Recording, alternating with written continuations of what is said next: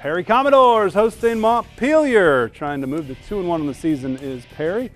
We start with Montpelier. Austin Grubb grabs it and runs to the outside for a nice pickup. More from Montpelier. Colton Uribe getting some yards before Perry tracks him down. It's Grubb again with the run up the middle. Where is he? There he is.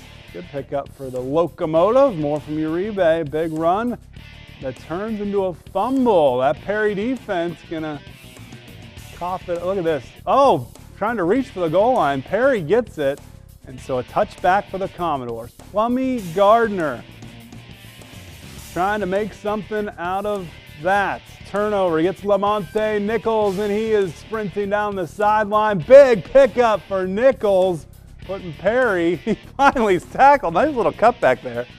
Perry in touchdown range, and we're going to have Plummy Gardner step up and take the snap. Look for Kobe Glover, and he finds Kobe Glover. There, and we find Kobe Glover with the ball. He says, "Hey, TV44."